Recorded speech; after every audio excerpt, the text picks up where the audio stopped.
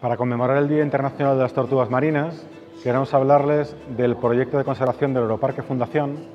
con el que pensamos marcar 4 tortugas bobas de las que se rescaten en el centro de rescate de Tafira, en Gran Canaria. Todos los años llegan a los centros de rescate de Canarias más de 100 tortugas marinas que tienen diferentes heridas, están enmalladas en aparejos de pesca o simplemente en trozos de basura flotante, o tienen cortes en sus aletas. Después de una recuperación se pueden volver a liberar al mar y gracias a estos dispositivos que el Loro Parque Fundación va a financiar, somos capaces de ver cuáles son sus movimientos una vez liberadas y conocer mucho mejor la biología de estas tortugas.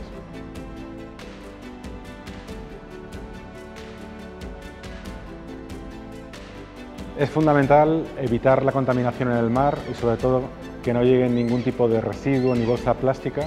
para proteger la vida de todos los animales marinos.